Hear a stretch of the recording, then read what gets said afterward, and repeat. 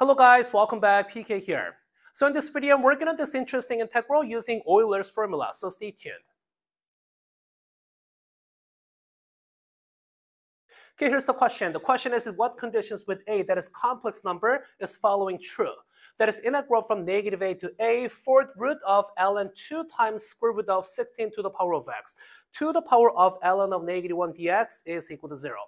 So we'll be using Euler's formula, but first let's notice how this ln of negative 1. This is now pi times I. So that is why this square root of 16 to the power of x, now to the power of ln of negative 1. We can rewrite this as now 16 to the power of x over 2 using rational. That to the power of pi I. Okay, that seems like this ln of 2, this is a constant, and we have fourth root, right? So we can rewrite this integrand as the rational again. So we can pull this ln of 2 to the power of 1 over 4 outside of your integral. So this is the same as then ln of 2 to the power of 1 over 4. That times integral from negative a to a. Okay. Then your integrand has to be now this, right? 16 to the power of x over 2. That to the power of pi I, and then that over 4. Then we have dx. Okay, then keep working on this. We still have this ln 2 to the power of now 1 over 4. That times integral from negative a to a.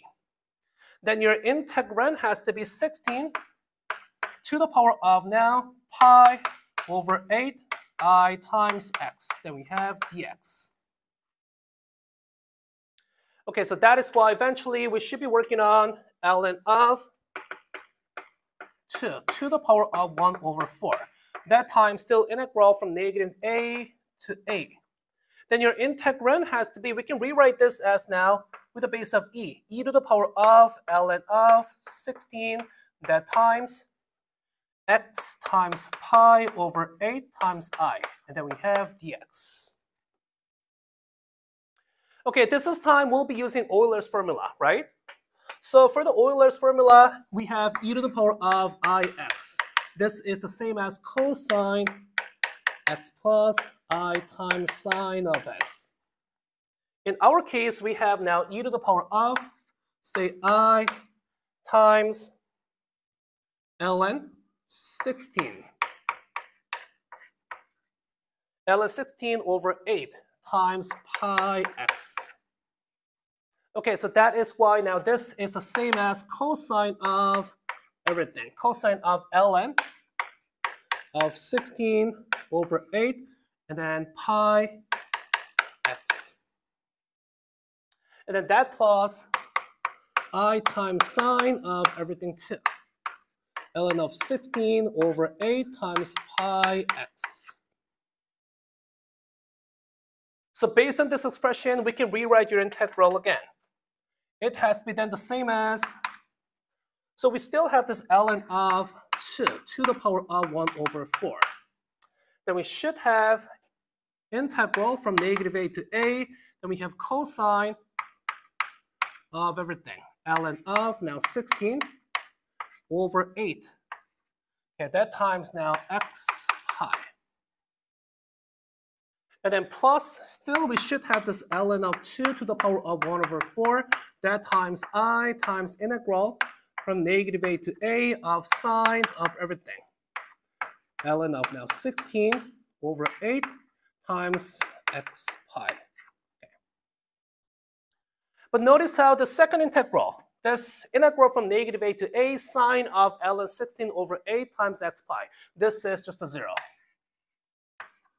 So that is why this whole term is just to cancel out, and we can only focus on now this term.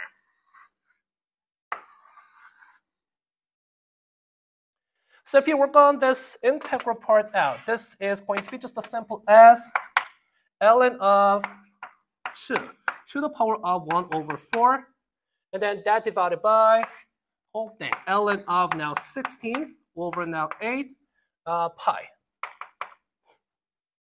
And at that times, now this cosine part becomes just a sine, And we have ln of 16 over 8 times x pi. That is now from negative a to a. This has to be an expression. So that is why if you work this out, then it has to be the same as, okay, because of the sign change, we actually have 2 times of this, right? So 2 times of ln 2 to the power of 1 over 4 over your denominator, ln of 16 over 8 times now pi. And then we have sine. You can plug it in a to this x, right? Of ln 16 over 8 times a pi.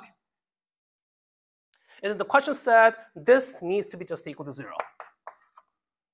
So in order for this to happen, then this whole thing, this ln of 16 over 8 times a, this should be an integer, right? Because we have the sign. So that is why the only condition we need to consider has to be this. This whole thing is going to be true.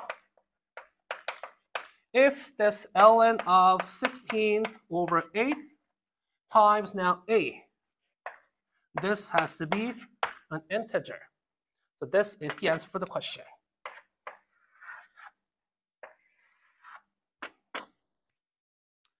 Okay, so pretty interesting integral. So I'll be back with more videos, more questions like this sometime soon.